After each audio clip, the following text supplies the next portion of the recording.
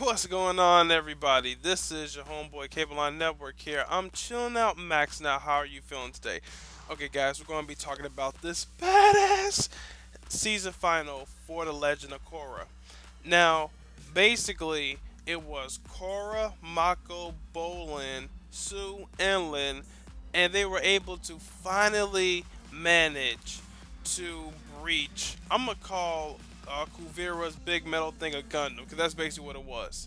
Now, basically, the way they were able to get in there was at a cost. Asami's father willingly gave his life so an interest can be made for her. Like, he planned to die from the beginning. You could tell he did. Basically, at the last moment, he ejected her out of the seat because on those hummingbirds, they basically have two ejectors, red and green. I'm guessing green is for above, red is for below. Also, apparently Varric proposed to Chu Li. Holy hell, that was... Well, I saw that coming a little bit. Seriously, that was seriously epic. It was an entire fight. Everybody versus Kuvira. Holy hell. Seriously. Now, basically a lot of the civilians managed to get to safety because of Prince Wu's, you won't believe this, badger moles. Yes, Prince Wu had badger moles. Able to earthbend. Of course, they're the greatest earthbenders in the world since they actually taught humans how to earthbend. Now, they basically got all the civilians to safety without Kuvira noticing. Now, Varric managed to shut down a section of the machines with an EMP blast, a huge one. Holy crap. Now, Batar Jr. actually spilled the beans on, hey, how to, completely destroy the machine because he figured Kuvira, didn't love him no more. I guess she didn't love them hoes. Now, but anyway, guys, put in the comments, what did you think about this? This was so intense. Seriously. Wow, man. Now, you basically saw a big battle between, like I said, everybody versus the airbenders had a cooperative attack. It was basically, well, what did you think was going to happen with it? They were basically trying to push the thing back at first, but that didn't work. The EMP blast did not work on the robot because it ran on spirit vines. Yeah, it didn't run off of no, regular electronic engine. It just ran off spirit vines. So basically, once they infiltrated it, Mako and Bolin tried to synchronize the levers because Batar Jr. told them that if you pull it down at the exact same time, you will be able to stop this. Now, basically, it was a cutscene where it showed one pull down the other. Now, the cutscene, it went like this. That's not synchronized. So, they basically said, okay, there has to be another way. Then Mako decided to shoot lightning at it because Bolin had the bright idea that if you attack this stuff too much, it'll explode.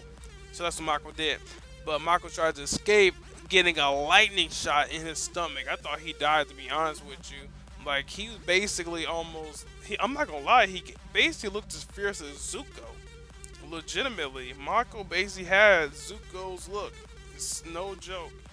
Seriously, he basically burnt his whole hand and everything. When I say Zuko's look, I mean that fierce, like, you can see it once you watch the original Avatar. The way Zuko fights, he has that fierce, like aura around him. Mako had the same thing. It was pretty intense. Now, Bolin showed some epic lava bending, but apparently they couldn't. Well, the metal benders could not bend the actual Gundam itself because it was all platinum. That was intense. That's why they needed the hummingbirds, and that's why Asami's father gave his life so they could proceed.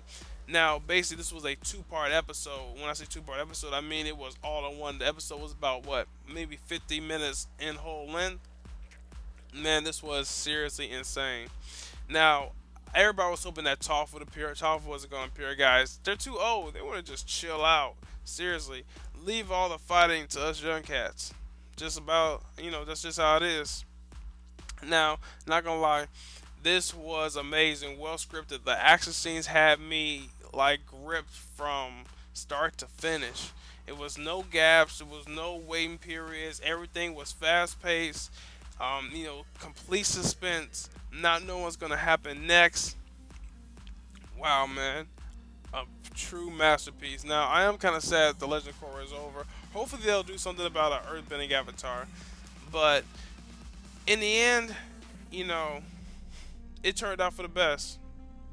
You know, they actually managed to stop it, and Korra put the smackdown on Kuvira. I mean, she put the what the straight up on Kuvira. Seriously, they brought the badass epic. I'm gonna kick your ass first, Korra. Seriously.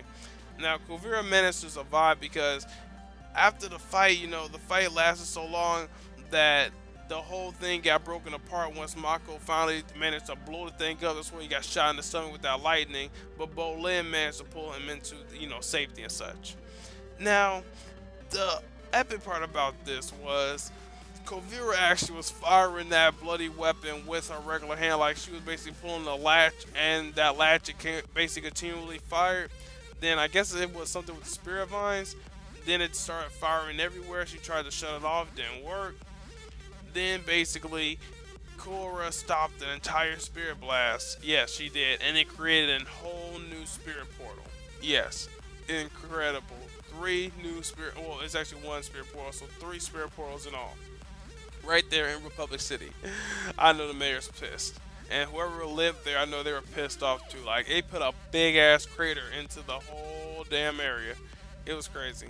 Then the spirits started appearing there. I've been looking like, hey man, where were y'all when this was going on? Huh?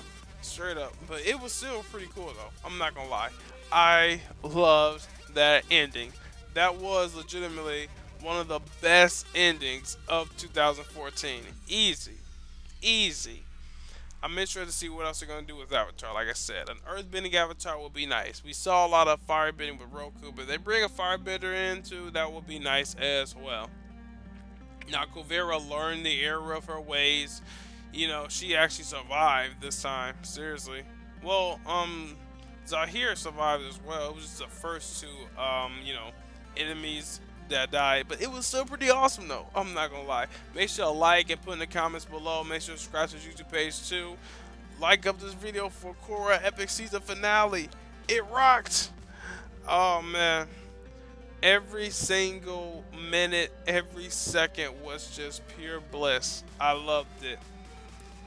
Oh, I look forward to seeing what they're gonna do with the next, and I can't wait until they do a movie about this. They got to. Come on. The fans need it. Guys, like this video up and share it and send it to them. They need to do a movie about The Legend of Korra. Do it. Alright, peace out guys. Talk to you later.